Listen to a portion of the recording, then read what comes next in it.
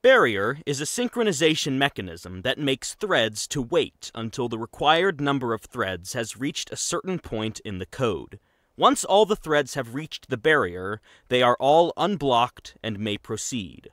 Okay, let me show you an example usage of barrier. Now notice that the barrier implementation is not currently available in MSVC or GCC compilers, so I'm going to use Boost version of barrier. So I have downloaded the latest version of Boost from the website and added it to the project. A link to Boost website is in the resource section for this video, so please download it if you don't already have it. For this example, I'm going to need Boost thread, barrier, bind, and atomic header files. Then, we are going to have a function called func, which take barrier reference and reference to atomic integer variable as arguments. Okay, here I'm going to demonstrate the fact that barrier holding threads until the specified number of thread reached the barrier.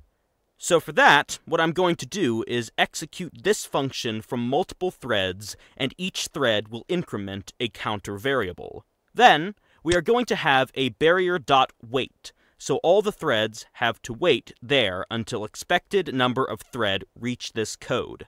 Now, we can print out the value of the counter after wait. Now from the main function, I'm going to construct a barrier with value 3.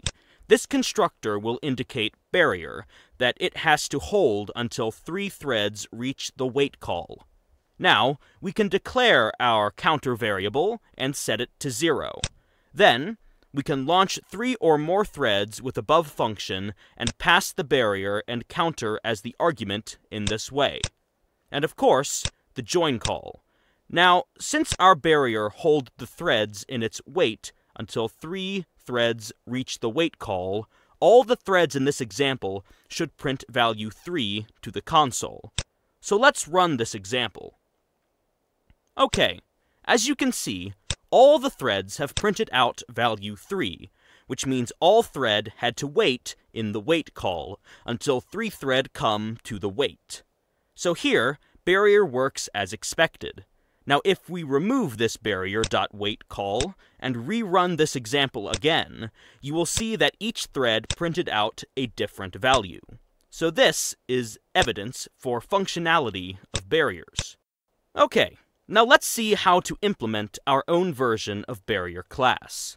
Here, I'm going to implement barrier class in 2 ways. The first approach is basically to spin the threads until the required number of threads reach the barrier. This is not the most efficient implementation, but it is very easy to implement and comes in handy for the cases where a limited number of threads are required. In the second approach, I'm going to use condition variables and unique locks to avoid the spin lock. So let's first jump into the first approach. So let me declare our class here. In the spin wait approach, we need 3 local variables. Threshold variable, which is the number of threads, has to reach the barrier in order to proceed. Then count variable, which is the number of threads currently needed to reach the threshold value. And the generation variable. This generation variable will reset when 1 set of threads are allowed to proceed. Now in this barrier class constructor, we can initialize the threshold value and the count value to the given argument value. Then, let's see how to implement the wait function. As soon as a thread reaches the wait function, we can set the generation for that thread. Then, these threads will have to wait until count becomes 0, because the count variable represents a number of threads which it has to wait until the threshold value.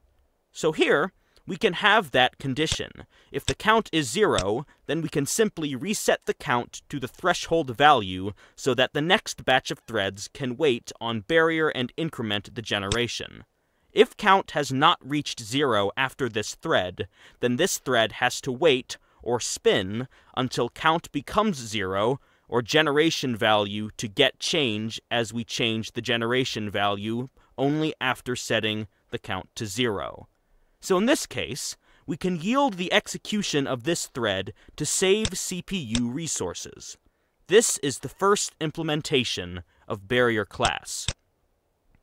The second approach is very similar to the first approach. But instead of yielding the execution until the generation change, we can use conditional variable with unique lock to notify the threads and allow them to continue. So for this implementation, we need extra mutex and unique lock with the mutex. And then, in the else condition, instead of looping in the while loop, we can have condition variable and check the generation as the condition check to notify the waiting thread. And in the if condition, we can notify all the waiting threads if the thread count reaches the threshold value, and that's it.